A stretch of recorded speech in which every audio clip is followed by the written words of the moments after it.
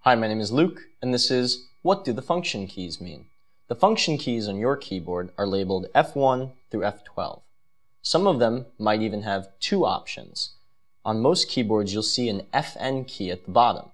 If you hold this, it will activate their second options, like changing your display brightness or turning on and off your Wi-Fi. However, the primary function for the function keys is to just click them without holding the FN button. This chart here gives you a simple display of what each of them do by default. In each program you use, the function keys might change. However, this is the default. For example, if I press F1, this will bring me to online help. And as you notice, as I press F1, Google Chrome brings me to a help page. And that's it.